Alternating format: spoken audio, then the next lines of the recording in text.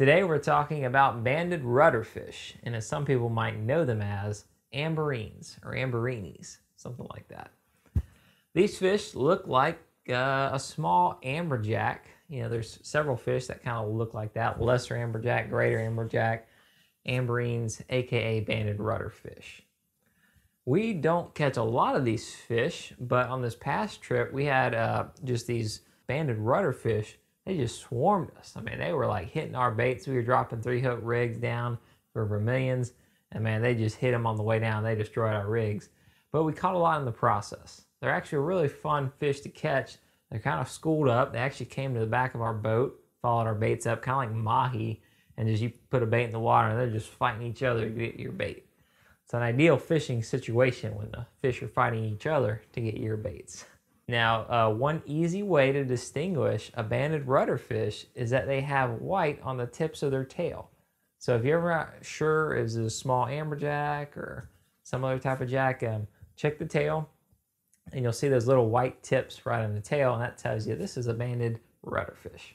I have no idea how they got the name banded rudderfish.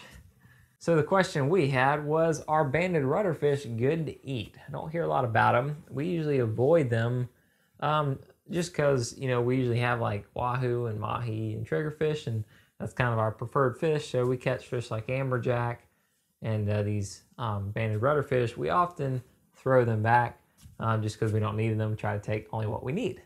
But it was a slow trip and we caught these fish, and yeah, I'm just kind of thinking, hey, are banded rudderfish good to eat? You know, what would it taste like compared to, say, a triggerfish? So let's show you how we fillet these banded rudderfish, then we're going to cook them up and tell you how they compare to fish like triggerfish. Alright guys, this is banded rudderfish. We're going to do him pretty much the same. Probably a little more yield on the banded rudder than there on the others. Now what I do is I'm going to cut down the bone here like this. I'm going to show you one going from the front to the back is one way, and then we're going to go from the back to the front and show you a different way. So we got them like that.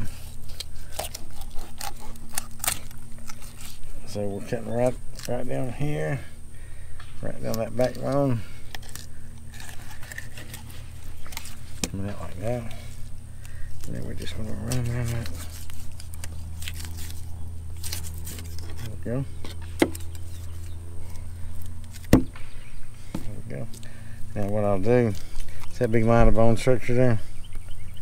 The rib bones, what is that? So those are out of play right there. Now, before I cut those, I'm gonna cut this and go ahead and take it off the meat, off the skin. So I go like this. All right. So see if you don't get it enough. See how this is not really skin. It's just that little gristle in between it. So it kind of leaves that on there. If you tilt your knife up a little better, let's do this one, see if it's a little bit better. So I'm gonna come up on this one. Okay. See the difference? Mm-hmm. Now, on this one, you notice the difference in the color of the meat on this one?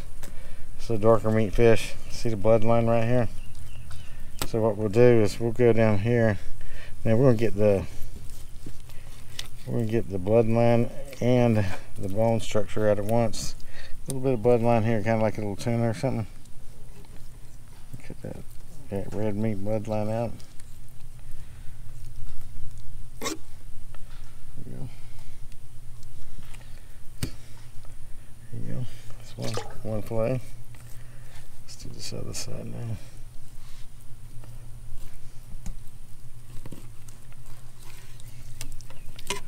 Alright.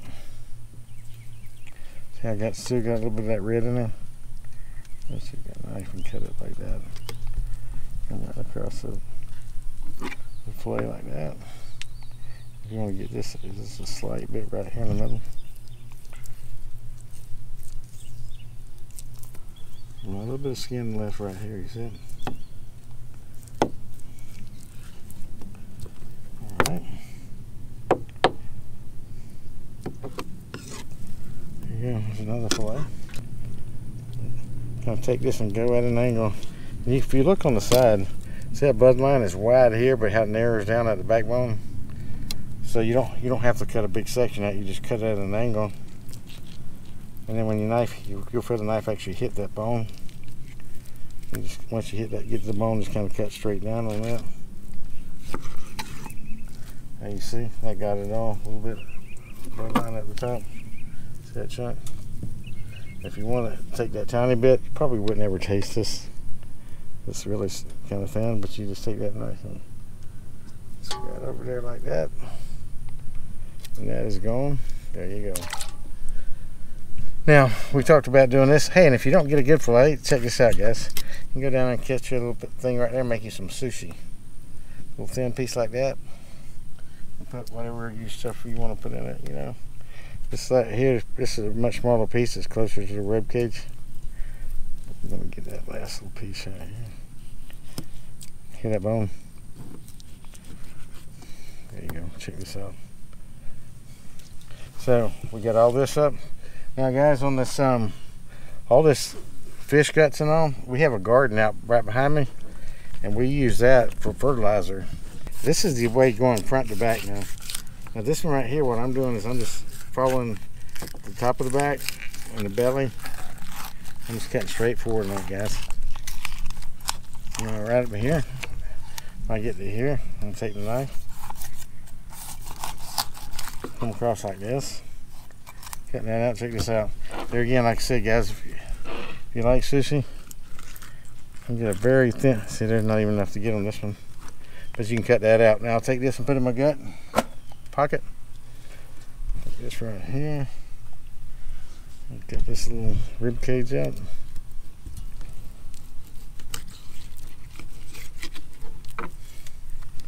Like so. Do that way. Now, I'm going on there and keep it the same way with this line.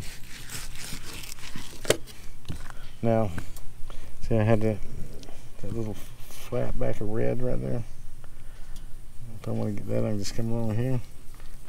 Get that center. Cut it out like that. I'm trimming it up just a little bit more. There we go.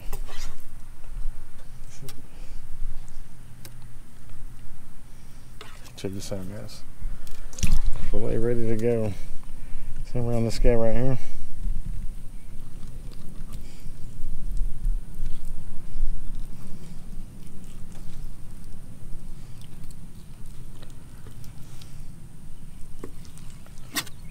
Bud line out. And by the way, guys, you guys that like to fish with cut bait, this stuff makes really good cut bait. Your leftovers, the belly of that fish, especially the tuna. For triggerfish, it's really tough, and you can have a bait down there for about 2 or 3 fish on there. Right now, I'm gonna turn this up just a little bit higher and see if we can eliminate that red line. See the red line still here? I took most of it out. Now, take it right here, cut it right to there. And get right to that backbone. Put it down like that. Turn on to this side. Cut it right here, get that backbone. Go straight down.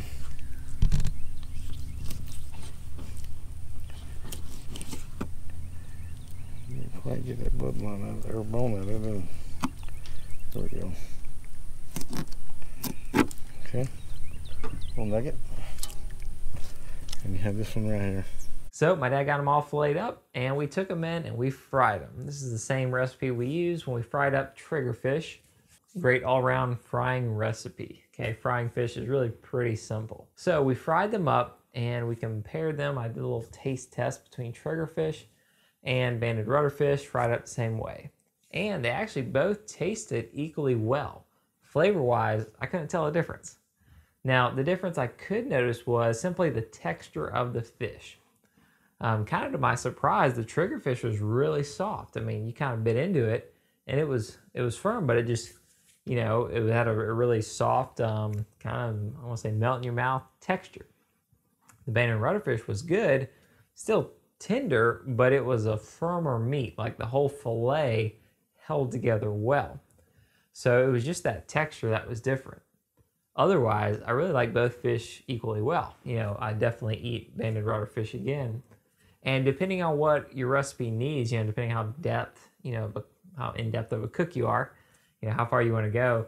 Some recipes where you want a nice firmer piece of meat, maybe you're doing like a fish sandwich and you don't want something that's just gonna fall to pieces, that banded rudderfish would be a great option. Overall, it was pretty cool, fun fish to catch. They don't get as big as their big brothers like amberjacks, but they are pretty neat to catch. And you can even do it on light tackle and have a great time. You know, the way they school, it makes it pretty exciting when they all come around the boat. If you guys have any other suggestions about how to cook banded rudderfish, by all means, let us know. Thanks for watching the video. Don't forget to like and subscribe, and we'll see you next time.